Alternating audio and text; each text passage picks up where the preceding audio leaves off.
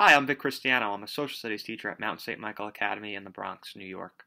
For me, being Marist means, in essence, being a rock for someone.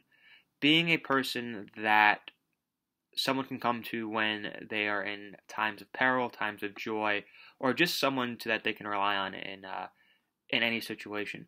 One of the joys I have of being a teacher at the Mount is when my students come asking me advice, not about social studies, but about things going on in their life and really being a role model.